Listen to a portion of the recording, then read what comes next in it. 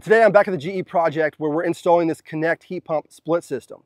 Now I teamed up with GE Air and Water because of their support and their training that they offer to their contractors out in the field. They really do care about their product and want to make sure that it's installed properly. Now with this particular condenser, they're very versatile. You can run the piping out of the front, the side, or even the back. And on this project, we chose to run it out the back side.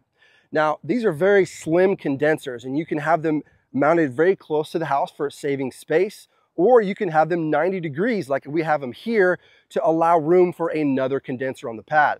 And speaking of the pad, this pad wasn't perfectly level coming off the house, so we need to elevate the front to get the unit level with some cork pads.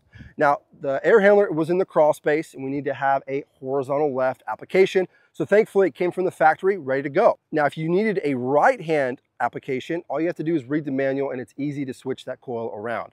Now, we really enjoyed installing this system. We think they're very high quality and it's just a good machine all around. So stay tuned for the startup and commissioning.